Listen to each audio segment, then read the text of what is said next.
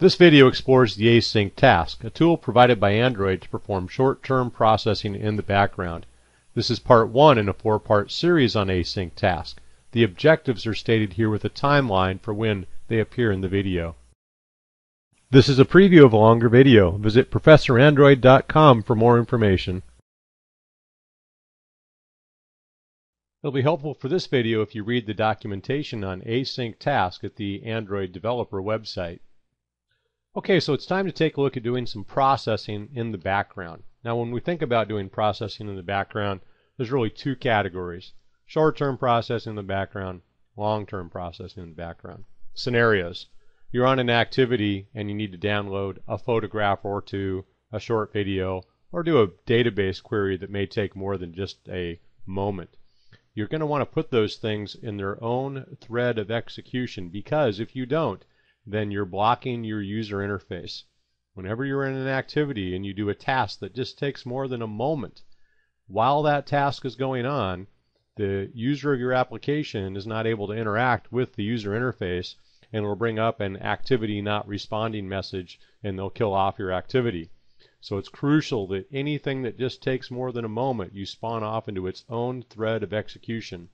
And instead of having to manage your own threads and create your own handlers and all that, if you haven't done that before, Android makes a nice little utility for you called the AsyncTask that's made to handle that. And that's what we're going to be looking at today. The other scenario you might be involved with is maybe you're making a stock tracking application, something like that, and you want to, for a long period of time, say, hey, has the price changed? Hey, has the price changed? Let's check the price of that stock now. And you want to have a very long-running separate thread of execution out there that's constantly performing some task at some interval. That might be a time that you may want to use what's called a service. We won't be handling services in these first sets of videos. We'll be stopping in terms of threading at the AsyncTask. But I intend on following this set of videos up with an advanced Android programming set of videos where we'll dive into using services. All I've done to get ready for this demo is created a project called AsyncTask No Frag. I called it No Frag because we're going to solve it twice. Once without fragments and once with fragments. API 11 forward, they recommend that you put your async tasks inside of fragments. Before API 11, you didn't have fragments available, and so we'll solve it the classic way when fragments weren't available. However, of course, we've learned you could still use your compatibility package if you choose to, and still use fragments for an async task in earlier APIs. In addition to that, I came into the main activity and I deleted my onCreateOptions menu method because I'm not planning on adding a menu, and I deleted my menus folder from my res folder for the same reason, and I came into my main activity XML layout file and changed from a relative layout to a linear layout and set its orientation to vertical.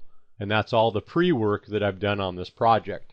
So let's dive into the user interface first and come in here and place a button on the screen. And this button is just going to be to start that background process in motion. Now, when you design your activity, you might not need a button for that. You might just instantly go out and do some database query, and the user may not be in control of starting the async task. You may be, but for the purposes of this demo, we're going to explicitly have the user start the async task in motion. So we'll come in there and just give the button a new name. I'm going to make this a very generic template and call it BTN process, some process that needs to be started in the background. We'll come in here on the text of the button and just call it start process. And we'll get ready to wire up our button click event as well by coming down here to the on click event and say we called this BTN process, and let's give it an on click. Then the next thing we want to do is take a look at progress bars. This is the perfect scenario to do this. We've got some process going on in the background. Let's assume that the user needs to be aware of how much longer that is before the process is done, and it gives us a great opportunity to take a look at how we can use that progress bar. So we'll do that as well, and we'll just call this PB for progress bar process. And the next thing we might want to do is also, so we can take a look at everything that's going on along the journey, is come in here and give it a text view as well.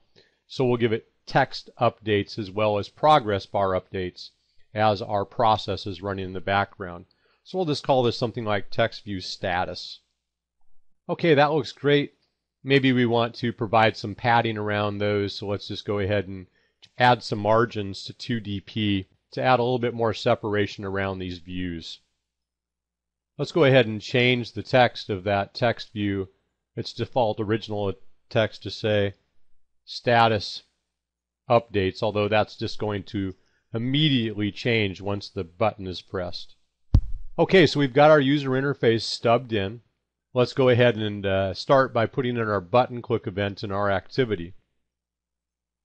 So we know we need to make that a public method that's a void return type, and it needs to send in a view, Control-Shift-O. And then we know in this activity the other things we're going to need a handle on our progress bar. We're going to need a handle on our text view.